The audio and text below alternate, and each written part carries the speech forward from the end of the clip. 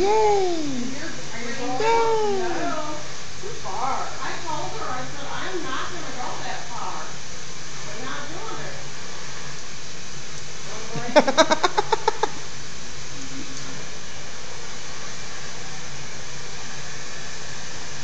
Well, she doesn't have anything left from when she had the kids. And how is Scott doing? I don't know how Scott's doing.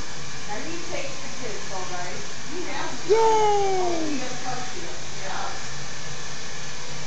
That is so weird. Isn't it? And we were on his side. You're being so good. I couldn't help it. I didn't want to with him doing drugs and having all those kind of people at the house.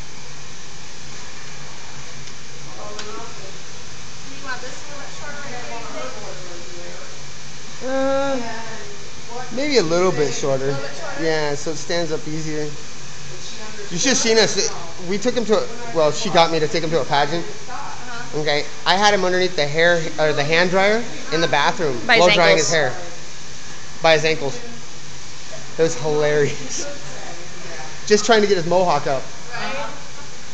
I was like, oh my god. But he was good about it.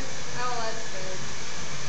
I still don't think she should have him. It was hilarious. I don't know why she would try to have another baby when she's had so much trouble with this. What was she thinking? I don't know. Because John did not have kids. So what? I know. And he shouldn't have married you. You already have 2 children that you can't take care of. Now, how does he do with them? Oh, he doesn't, no, he doesn't want her family pushed on him. That's what he said last summer on my porch.